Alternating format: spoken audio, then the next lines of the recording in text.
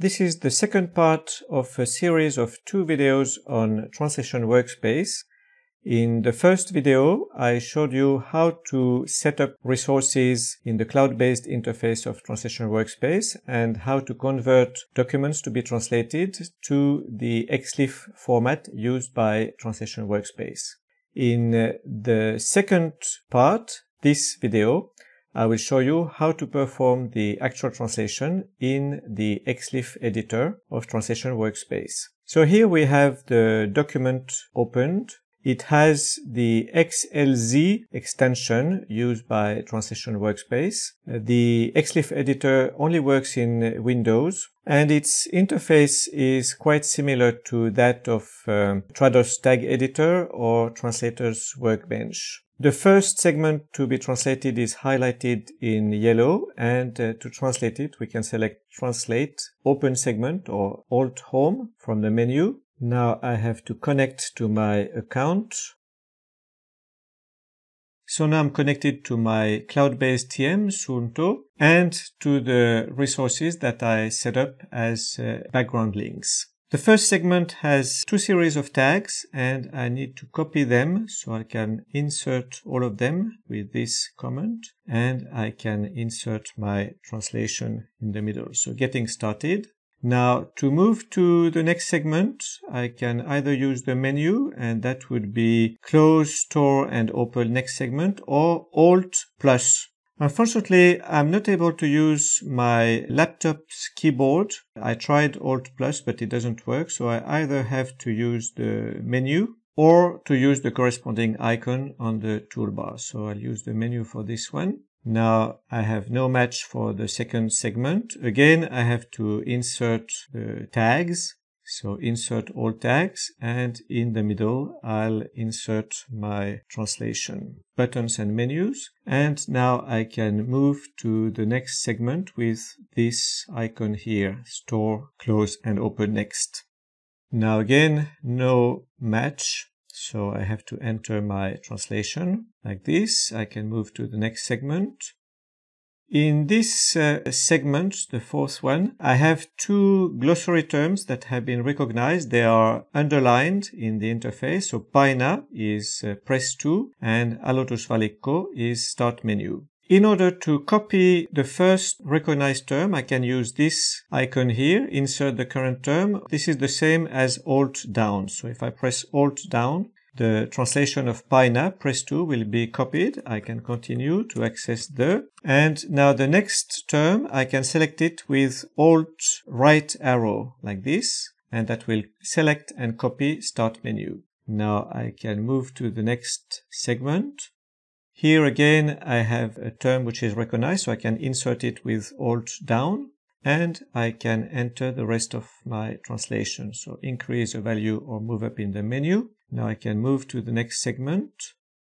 And here I have 100% match as expected, since it's the segment that we translated just a short while ago. I can continue, Alt down. Here I have a match, 50% match, which actually is not very useful. So I will select everything, Alt A, and delete it, and I will enter my translation. So the first term is recognized, Paina, Alt down, and the rest of my translation.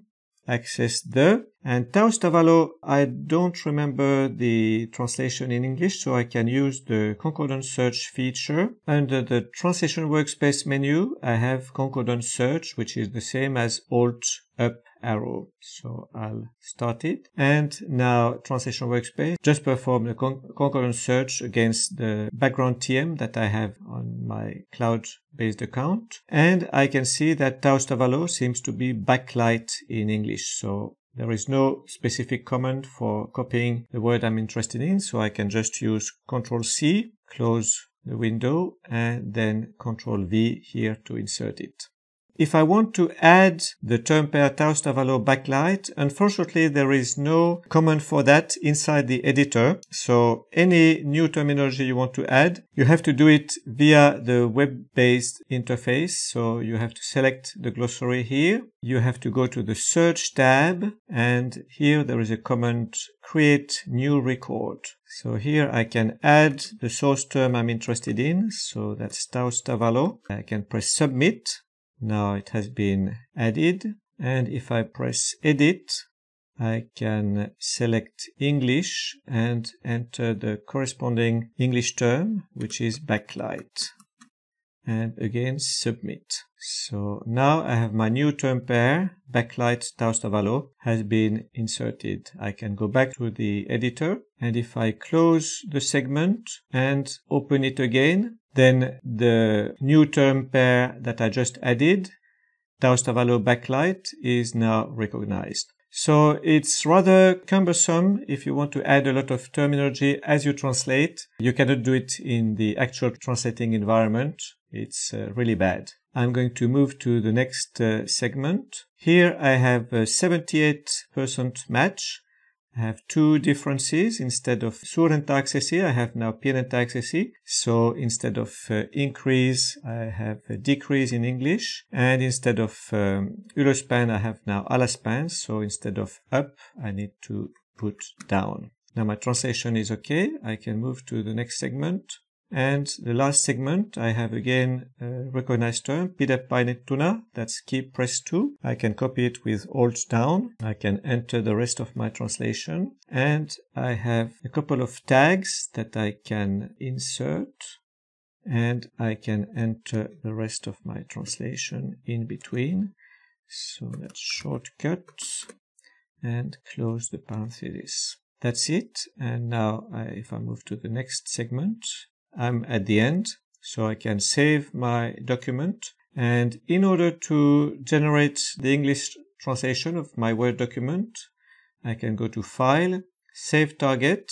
Now it's warning me that a file with the same name already exists. Do you want to overwrite it? Well, no. So what I have to do is go to my folder, and here I will actually make a copy of this file and change its name to FI, so I know it's my original finished document. And now we'll go back to the editor and I will save the target. Now I can overwrite yes.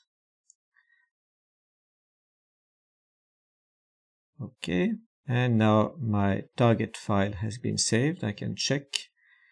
It should be here, and if I open it, well, it looks okay. So I have everything in English, including the formatting. So for instance, highlighting here.